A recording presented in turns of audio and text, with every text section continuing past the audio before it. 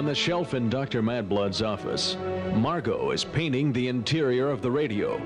The audio shadow is busy applying a finish of bungee wax to the tubes and transistors inside. The audio shadow speaks. And the announcer shuts up. Wow, Margot, what a nice job you're doing on that wall there. Thanks, Lamont. Oh, I'll need some more puce, though. Oh, puce, right, yeah. Boy, fine landlord Madblood turned out to be.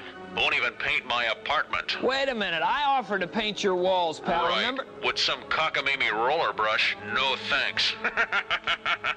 You see, the lovely Margot is painting the skyline of Suffolk on the left wall. Oh. That's right. And on the right wall, I'm painting Lamont! Look out!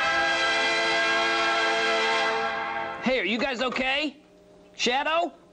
Lamont, your shoulder! Margot, that's only the third time you've dropped a paintbrush on my cape. Oh, sorry, Lamont. Maybe it'll blend in. Blend in? Maybe. Puce? Oh. How would you like bungee wax on your Gucci gown? This is starting to get downright ugly, folks. Did you notice this? You should know about ugly, Q-tip. Wait a minute. Okay, Lamont, take off your cape. I'll clean it. I'll take off my cape if you'll take off your smock. I'll take off my smock if you'll take off yours. Oh, come on! Blasted radio. Come